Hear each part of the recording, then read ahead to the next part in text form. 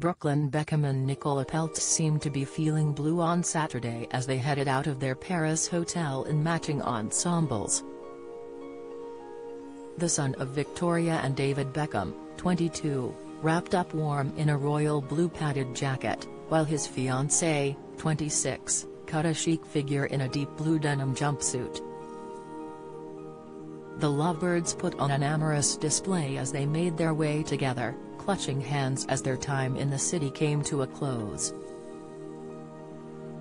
The actress looked typically stylish in her 70s-inspired cord, which fit snug around her svelte waist. She stepped out in a pair of chunky black-heeled boots, accessorizing with a beige and gold silk bandana and black sunglasses. Meanwhile, Brooklyn kept things comfortable in loose-fitting jeans and white trainers. He looked cooler than ever in his black baseball cap, holding his beautiful partner close by as they left the venue. The pair could not have chosen a better destination for their latest getaway as they stepped out in the city of love. Holding hands in Paris, the pair did not let the weather put a dampener on their trip, with Brooklyn and Nicola sharing a snippet of their time together on Instagram.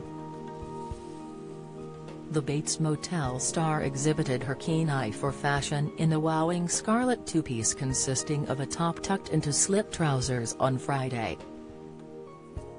Nicola boosted her lithe frame with platform black boots and considered coordination with a flowy button jacket. Carrying a thick strapped black bag, the New York native appeared hopeful that the weather could improve by sporting large black sunglasses.